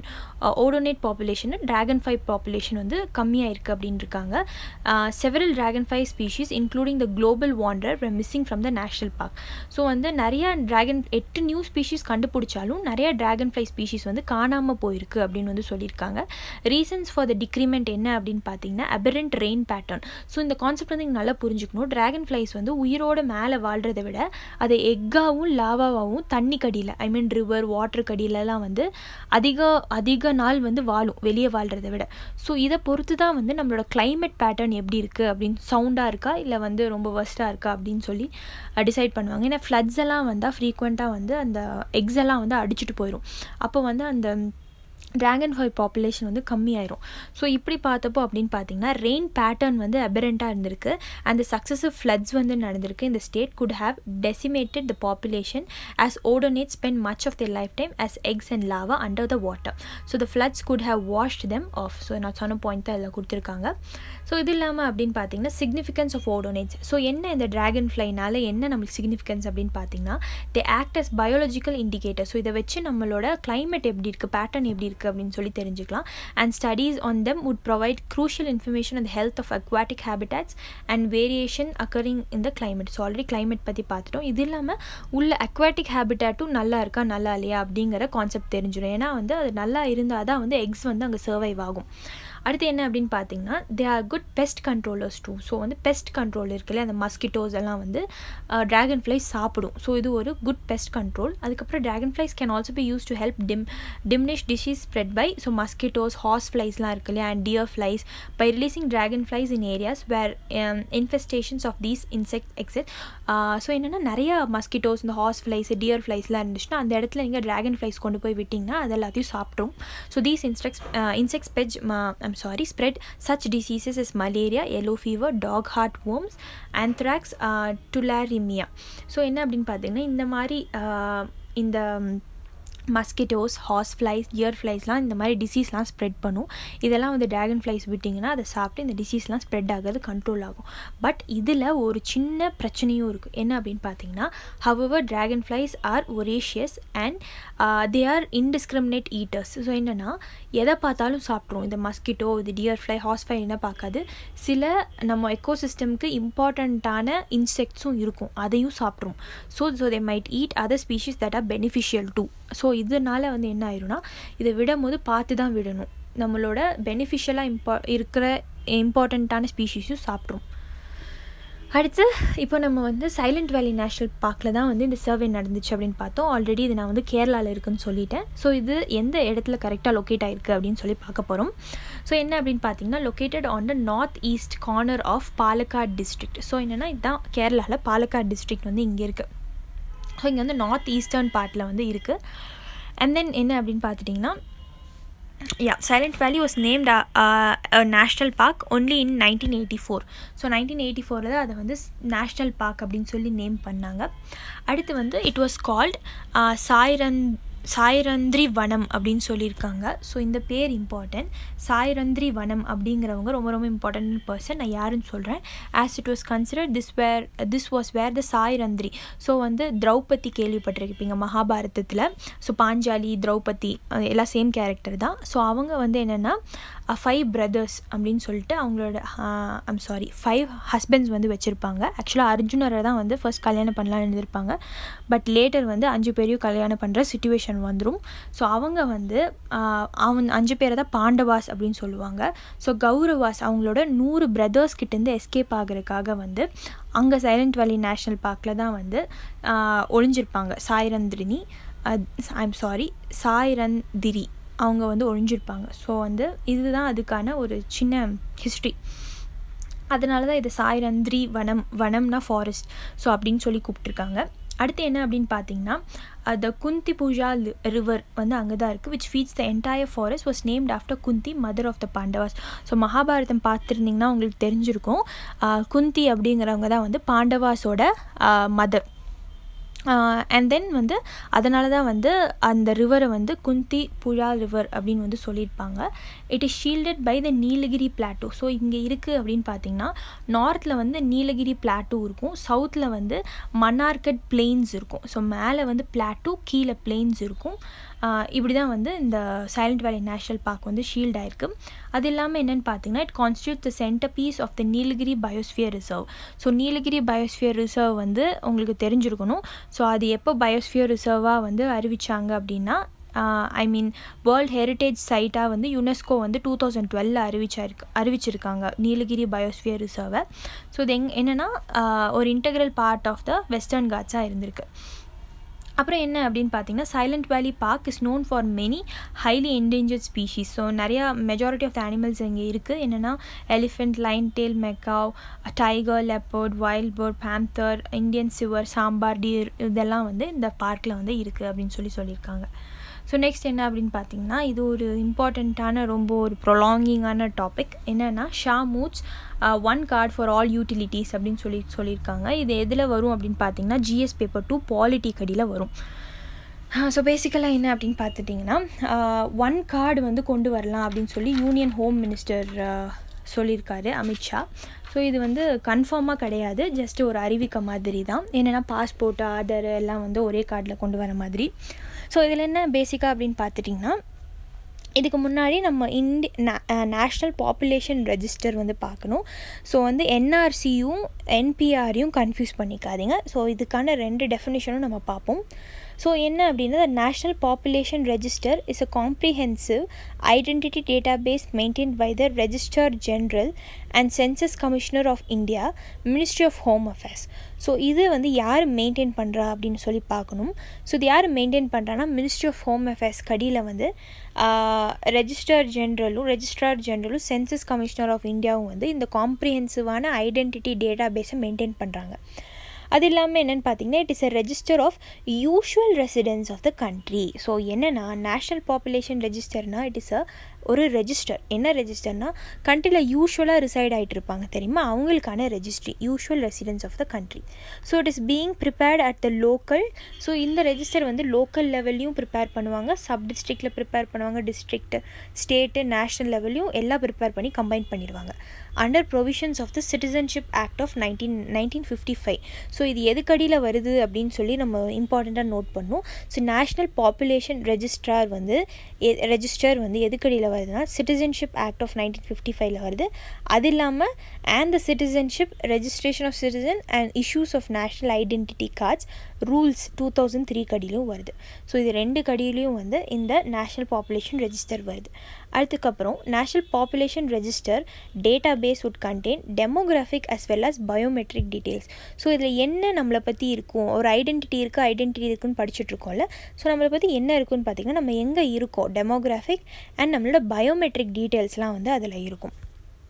Next என்ன அப்படின்னு பார்த்துட்டிங்கன்னா as per the provisions of the NPR National Population Register, a resident identity card என்னென்னா நம்மளுக்கு ஒரு ஐடென்டிட்டி கார்டு இருக்கும், RIC அப்படின்னு சொல்லுவாங்க, register resident identity card will be issued to individuals over the age of 18.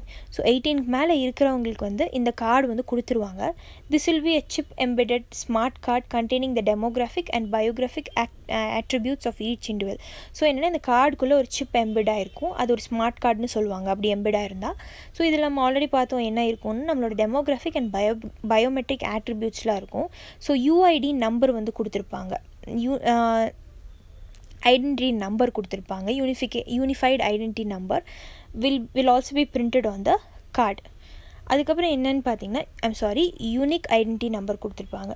அடுத்து த objective of the national population register வந்து என்ன அப்படின்னு பார்த்தீங்கன்னா is to create a comprehensive identity data base of every usual resident of the country. Already இந்த point நம்ம பார்த்துட்டோம், usual resident of the கண்ட்ரியோட details வந்து அதில் இருக்கும். அடுத்து த national population register project goes back to the Kargil war. So இது வந்து இந்த ப்ராஜெக்ட் எதை எதை வச்சு எடுத்திருக்காங்க அப்படின்னு பார்த்தீங்கன்னா we should go back to the days of Kargil days இருக்கு இல்லையா, அப்போ போகணும். So when after the Kargil war the committee headed by the late K. Subramaniam, so அவரோட ஹெட்டில் தான் வந்து இந்த கமிட்டி ஹெட் ஆகிட்டு இருந்தது. So flagged the need for color coded identity cards for citizens and non-citizens. So இந்தியாவிலன்ட்டு இல்லை, எல்லா கண்ட்ரிலும் சிட்டிசன்ஸும் இருப்பாங்க, நான் சிட்டிசன்ஸும் இருப்பாங்க. ஸோ வந்து சிட்டிசன்னா ஒரு கலர் ஐடென்டி கார்டு, நான் சிட்டிசன்னா ஒரு கலர் ஐடென்டி கார்டு கொடுக்கணும் அப்படின்னு சொல்லி கே. சுப்பிரமணியம் கடியில் இருந்த கமிட்டி தான் வந்து அந்த ரெக்கமெண்டேஷன்ஸ் கொடுத்துருக்காங்க. அடுத்து அதுக்கப்புறம் என்ன அப்படின்னு பார்த்தீங்கன்னா, இதை வச்சு Rajasthan was the first state to attempt issuing ID cards for citizen. இதை வச்சு வந்து ராஜஸ்தான் தான் state to give out the ID cards for citizens. But in the options of an enabling legal frame work the initiative could not achieve much success. But வந்து ஒரு legal frame ஒர்க்கே இல்லாமல் சும்மா பேச்சுவாக்கில் சொன்னதுக்காக எல்லாம் கொடுத்தனால ஒரு சக்ஸஸ்ஃபுல்லாகவே இல்லை இந்த ப்ரோக்ராம். அடுத்து என்ன அப்படின்னு பார்த்தீங்கன்னா, national population register is legally grounded in the provisions of the citizenship act of 1955. அதுக்கப்புறம் என்ன பண்ணணுன்னா, இதுக்கு ஒரு லீகல் ஃப்ரேம் ஒர்க் கொடுக்கணும்னு சொல்லிட்டு இதை தூக்கி சிட்டிசன்ஷிப் ஆக்ட் ஆஃப் 1955 கடியில் போட்டிருந்தாங்க. அடுத்தது citizenship act of 1955 is amended in 2004.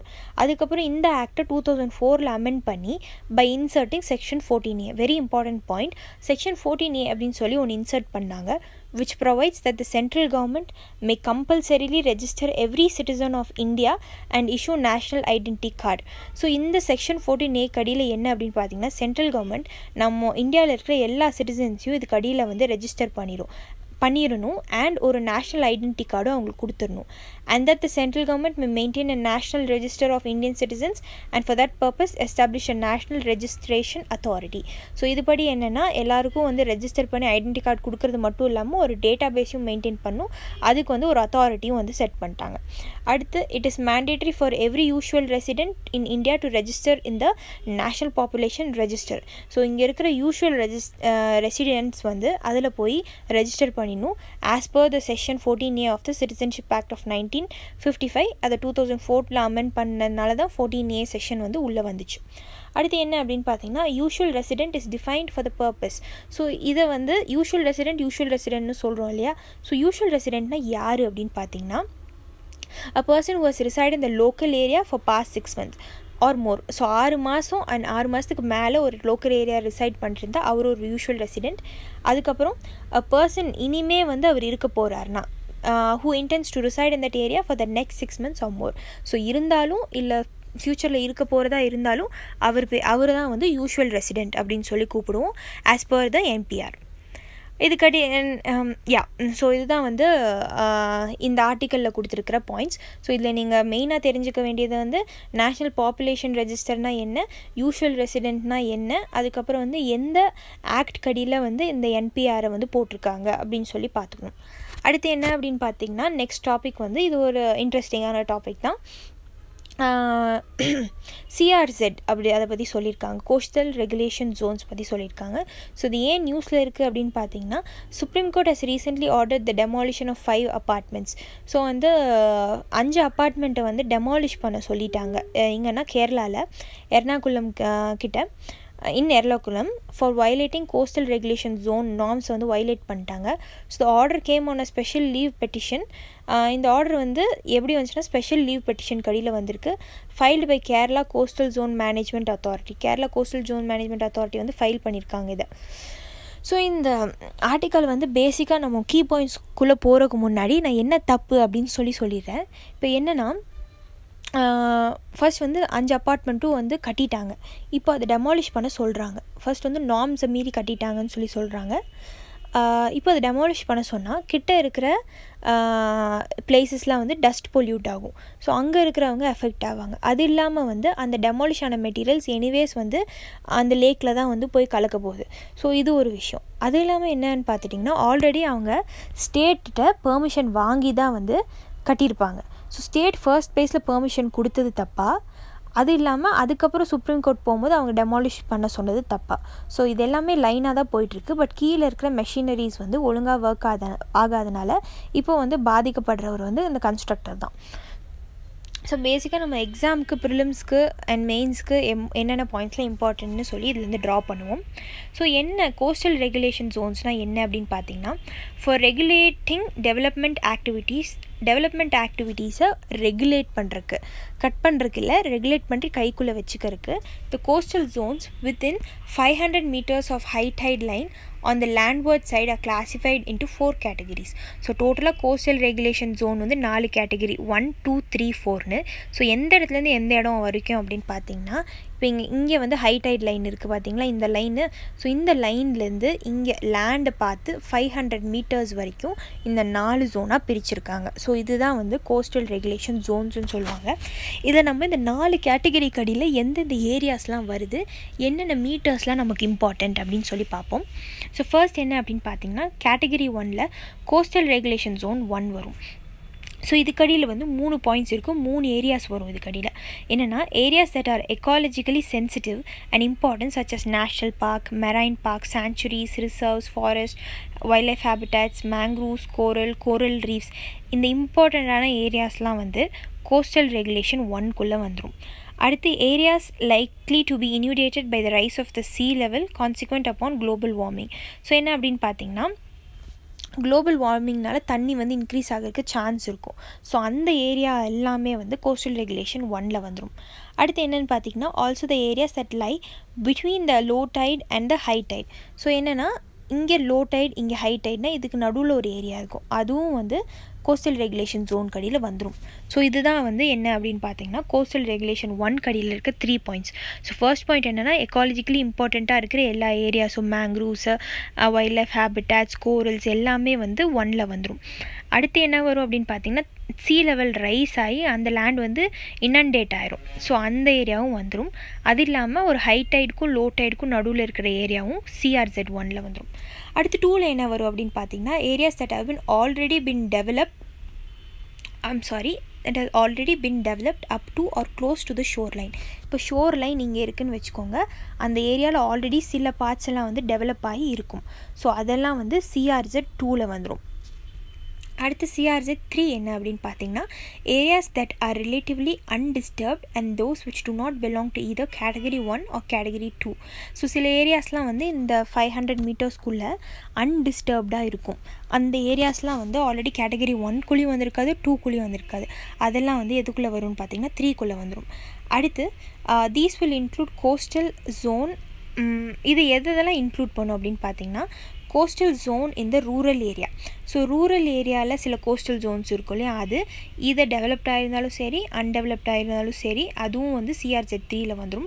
And also with municipal limits R in legally designated urban areas which are not substantially build up. So எல்லா ஏரியாஸும் வந்து CRZ 3குள்ளே வந்துடும். ரூரல் ஏரியா டெவலப் ஆயிருந்தாலும் சரி develop ஆகலைனாலும் சரி, urban ஏரியாவும் சரி, முனிசிபல் லிமிட்ஸும் சரி, எல்லாமே வந்து CRZ 3குள்ளே வந்துடும். அடுத்து CRZ 4குள்ளே என்ன வரும்னு பார்த்தீங்கன்னா, கோஸ்டல் ஸ்ட்ரெச்சஸ் இந்த Andaman and Nicobar, Lakshadweep, small islands accept those designated in CR 1, 2, 3. So என்னென்னா, இந்த நம்மளுக்கு இம்பார்ட்டண்ட்டான ஐலண்ட்ஸ் இருக்குல்ல, நம்மளுக்கு லக்ஷதீப், அந்தமான், அது இல்லாமல் குட்டி குட்டி ஐலண்ட்ஸ்லாம் இருக்கும். ஸோ இதெல்லாம் சேர்ந்து CRZ 4 கடியில் வந்துடும். ஸோ இதுதான் வந்து இதோட 4 கேட்டகிரி. ஸோ இது கிளியராக புரிஞ்சுக்கிட்டிங்கன்னு தெரியும். ஸோ எப்படி இந்த CRZ இவால்வ் ஆச்சு, ஸ்டார்டிங்லேயே வந்துருச்சான்னு கேட்டிங்கன்னா இல்லை. ஸோ என்ன அப்படின்னா, CRZ ரூல்ஸ் 1991 ஃபஸ்ட்டு, அப்புறம் CRZ ரூல்ஸ் 2011, அப்புறம் CRZ ரூல்ஸ் 2018. இப்போ நம்ம ஃபாலோ பண்ணிருக்கிறது CRZ 2018 தான். ஸோ CRZ ரூல்ஸ் 1991ல் என்ன நடந்துச்சு அப்படின்னு பார்த்தீங்கன்னா, First வந்து CRZ rule was mandated under the Environmental Protection Act 1986. So Environment Protection Act 1986 கடியில் தான் CRZ rules வந்து mandate பண்ணியிருந்தாங்க. எப்போனா 1991 ஃப்ரேம் பண்ணாங்க. They sought to restrict certain kinds of activities like large construction நடக்க விட மாட்டாங்க, நியூ இண்டஸ்ட்ரீஸை வந்து செட்டப் பண்ண விட மாட்டாங்க, அப்புறம் ஹசார்டஸ் மெட்டீரியல்ஸ் வந்து டிஸ்போஸ் பண்ண விட மாட்டாங்க, மைனிங் நடக்கக்கூடாது, அதுக்கப்புறம் within a certain distance from the coastline. So இந்த பாயிண்ட் பார்த்துட்டு உங்களுக்கு என்னென்னு தெரிஞ்சிருக்கும்னா இது என்விரான்மெண்டல் ப்ரொடெக்ஷன் ஆக்ட் 1986 கடையில் தான் கோஸ்டல் ரெகுலேஷன் ஜோன்ஸ் 1991 க்ரியேட் பண்ணி போட்டிருந்தாங்க. ஆனால் இதில் ப்ராப்பர் செட் ஆஃப் ரூல்ஸ் எந்த மீட்டர்லேருந்து எந்த மீட்டர் வரைக்கும் என்னென்ன கேட்டகரிஸ்லாம் எதுவுமே சொல்ல கிடையாது. பட் வந்து எல்லா மெயின் ஆக்டிவிட்டீஸும் பண்ண விட மாட்டாங்க. Construction construction, new industries, disposal, mining எதுவுமே பண்ண விட மாட்டாங்க. ஸோ இதில் என்ன விஷயம் அப்படின்னு பார்த்தீங்கன்னா, the rules would not allow simple things like building decent homes for people living across the coast and carry out basic development works, created hurdles for the industrial and infrastructural projects. So already நம்ம பார்த்த மாதிரி இண்டஸ்ட்ரீஸும் இன்ஃப்ராஸ்ட்ரக்சரும் பண்ண விடலை, ஆனால் அங்கே இருக்கிற பீப்புளையும் வீடும் கட்ட விடலை, ஒரு குட்டி குட்டி பேசிக் டெவலப்மெண்ட் ஒர்க்ஸையும் பார்க்க விடலை. இதுதான் சிஆர்ஜெட் ரூல்ஸ் 1991. அதுக்கப்புறம் வந்து 2011 வந்து கொண்டு வந்தாங்க. the notification tried to address இந்த லக்யூனாஸ் எல்லாம் இருக்கா இல்லையா, இந்த ப்ராப்ளம்ஸ் எல்லாம் அதெல்லாம் வந்து அட்ரெஸ் பண்ண பார்த்தாங்க by creating the district level coastal committees. So இவங்க வந்து எல்லாத்தையும் அண்டர்டேக் பண்ண முடியாதுன்னு அந்தந்த டிஸ்ட்ரிக்டில் கோஸ்டல் கமிட்டிஸ் வந்து செட்டப் பண்ணாங்க. A space for coastal communities to participate in some aspects of regulatory decision making on the coast. So வந்து சில regulatory decision makingலாம் வந்து அவங்கள பண்ண விட்டாங்க. While the exact role of these committees was not specified and in many states the committees were not fully functional. ஒழுங்காக அவங்களுக்கு கொடுத்த ரோலை வந்து அவங்க ஸ்பெசிஃபையே பண்ணலை அண்ட் சில இடத்துல வந்து இந்த கமிட்டிஸ் வந்து ஃபங்க்ஷனே ஆகலை அப்படின்னு சொன்னாங்க. ஸோ இதில் என்ன 2011 லக்குனாஸ் ப்ராப்ளம்ஸ் அப்படின்னு பார்த்தீங்கன்னா, there was a mismatch between economic development and coastal ecosystem conservation. So இதில் என்ன அப்படின்னு பார்த்தீங்கன்னா, எக்கனாமிக் டெவலப்மெண்ட்டுக்கும் கோஸ்டல் எக்கோசிஸ்டம் கன்சர்வேஷனுக்கும் என்னென்னு அவங்க கன்ஃபியூஸ் பண்ணிக்கிட்டாங்க. ஸோ இதுதான் கான்செப்ட். அண்ட் தேர்ட் ஒன் இப்போ நம்ம ஃபாலோ பண்ணிருக்க கோஸ்டல் ரெகுலேஷன் ஜோன் 2018 என்னென்னா, the என்விரான்மெண்டல் மினிஸ்ட்ரி இருக்காங்க இல்லையா, அவங்களே வந்து ஸ்டெப் அப் பண்ணிட்டாங்க. So 2014 setup 6 member committee under the earth sciences secretary Shailesh Naik கடியில் வந்து பண்ணாங்க to give suggestions for the new set of சிஆர்ஜெட் rules. So இப்போ புதுசாக ரூல்ஸ் கொண்டு வரலாம் அப்படின்னு சொல்லிட்டு earth sciences secretary Shailesh Naik கடியில் 6 members போட்டு சில ரூல்ஸ் அண்ட் ரெகுலேஷன்ஸ்லாம் வந்து கொண்டு வந்தாங்க. ஸோ இதுக்கடியில் என்ன அப்படின்னு பார்த்தீங்கன்னா, சேலண்ட் ஃபீச்சர்ஸ் நம்மளுக்கு 2018 கடியில் இருக்கிற ரூல்ஸ் அண்ட் ரெகுலேஷன்ஸ் என்ன அப்படின்னா, allowing the FSI as per current norms in CRZ areas. So FSI ஓட ஃபுல் ஃபார்ம் என்ன அப்படின்னு பார்த்தீங்கன்னா, floor space index of floor area ரேஷியோன்னு சொல்லுவாங்க. இது வந்து டீட்டெயிலாக போக தேவையில்ல, பில்டிங் கன்ஸ்ட்ரக்ஷனுக்கான ஒரு கோடுன்னு ஞாபகம் வச்சுக்கோங்க. ஸோ என்ன அப்படின்னு பார்த்தீங்கன்னா, இப்போ நார்மலாக இருக்கிற FSI ரூல்ஸே வந்து ஃபாலோ பண்ண சொல்லிட்டாங்க. ஸோ ஆஸ் பர் சிஆர்ஜெட் 2011 நோட்டிஃபிகேஷன் இந்த FSI ஹேட் பின் ஃப்ரோசன், அதை பண்ண விடலை அவங்க, பட் இப்போ வந்து அதை டீஃப்ரோஸ் பண்ணிட்டாங்க. அடுத்து இந்த சிஆர்ஜெட் 2018 notification it has been decided to defreeze the same and permit FSIன்னு இப்போ பார்த்துட்டோம். அண்ட் ப்ராஜெக்ட்ஸையும் அவ்வளோ கன்ஸ்ட்ரக்ஷன் ப்ராஜெக்ட்ஸையும் அலோவ் பண்ணுறாங்க. And then this will enable redevelopment of the areas to meet the emerging needs. So இப்போ வந்து நிறைய நீட்ஸ் வந்து கோஸ்டல் ஏரியா கிட்ட வந்துட்டுருக்கு. ஸோ அதெல்லாம் வந்து இப்போ கன்ஸ்ட்ரக்ஷன் மூலயமா வந்து அதை மீட் பண்ணலாம் அப்படின்னு வந்து one of the rule. Second வந்து என்னென்னு பார்த்தீங்கன்னா, densely populated rural areas to be afforded greater opportunity for development. So already நம்ம பார்த்துருப்போம், ரூரல் ஏரியாஸ் வந்து கேட்டகரி 2 கடியில் கேட்டகரி 3 கடியில் வருதுன்னு இங்கே பார்த்தோம். இங்கே இருக்குது பாருங்கள், கேட்டகரி 3 கடியில் we are having rural areas. So அதை பற்றி தான் பார்க்க போகிறோம். ஸோ என்ன அப்படின்னு பார்த்தீங்கன்னா, இந்த ரூரல் ஏரியாஸை ரெண்டாக பிரிச்சுருக்காங்க, category A and category Bயாக பிரிச்சுருக்காங்க. So என்ன இது எதை வச்சு பிரிச்சுருக்காங்கன்னா, பாப்புலேஷன் வச்சு தான். So these are densely populated rural areas with population density of 2161 per square kilometer. Huge population தான். அதுக்கப்புறம் என்னென்னு பார்த்தீங்கன்னா, such area shall have no development zone of 50 meters from the high tide level line. So இங்கே high tight line இருக்குன்னா 50 மீட்டருக்கு வந்து no development zone இந்த densely populated ஏரியாவில். as against 200 meters from the high tide line stipulated in the CRZ notification 2011. இப்போ என்னென்னா 2011 நோட்டிஃபிகேஷனில் என்ன சொல்லியிருந்தாங்கன்னா, 200 meters வரைக்குமே வந்து நோ டெவலப்மெண்ட் ஜோன்னு சொல்லியிருந்தாங்க. இப்போ அதை குறைச்சி 50 meters ஆக்கிட்டாங்க for development ஆஸ்பெக்ட்ஸ்க்காக. Since such areas has similar characteristic as urban areas. ஏன்னா பாப்புலேஷன் ரொம்ப அதிகமாக இருக்கிறதுனால அர்பன் ஏரியாவுக்கு ஈக்குவலாக அதோட டெவலப்மெண்ட் இருக்கணும். அடுத்து என்னென்னு பார்த்தீங்கன்னா, CRZ 3B rural areas with a population density of below 2161 per square kilometer as per 2011 census வந்து என்ன அப்படின்னு பார்த்தீங்கன்னா such areas shall continue to have a no development zone of 200 meters from the high tide line. So வந்து இந்த பாப்புலேஷனுக்கு மேலே இருந்தால் 50 meters, இந்த பாப்புலேஷனுக்கு கீழே இருந்தால் வந்து என்னென்னா 200 meters வந்து no development zone வந்து மெயின்டைன் பண்ணும். ஸோ இந்த பாயிண்ட் வந்து நல்லா மைண்டில் வச்சுக்கோங்க. அடுத்து டூரிசம்காக என்ன பண்ணியிருக்காங்க அப்படின்னு பார்த்தீங்கன்னா டெம்பரரி டூரிசம் ஃபெசிலிட்டிஸ் வந்து செட்டப் பண்ணியிருக்காங்க. Such as shocks, toilet, blocks, change rooms, drinking water facilities இதெல்லாம் செட்டப் பண்ணியிருக்காங்க. have now been permitted in beachesல permit பண்ணியிருக்காங்க. such temporary tourism facilities are also now permissible in the no development zone சொல்லியிருக்காங்க. So இந்த மாதிரி டூரிசம்க்கு வந்து no development zoneலேயும் வந்து allow பண்ணுறாங்க of the CRZ 3 areas as per the notification. however என்னன்னு பார்த்தீங்கன்னா இந்த பாயிண்ட் ரொம்ப இம்பார்ட்டண்ட். டிஸ்டன்ஸ் வந்து 10 meters வந்து ஹை டைட் ஜோன்லேருந்து மெயின்டைன் பண்ணணும். should be maintained for setting up such facilities. So 10 meters வந்து இங்கே மெயின்டைன் பண்ணணும்னு சொல்லி ஞாபகம் வச்சுக்கோங்க. ஸோ இதோட வந்து ஃபர்ஸ்ட் பார்ட் முடிஞ்சிடும். செகண்ட் பார்ட் வந்து நான் இன்னொரு வீடியோவில் அப்டேட் பண்ணுறேன். Okay friends, thank you.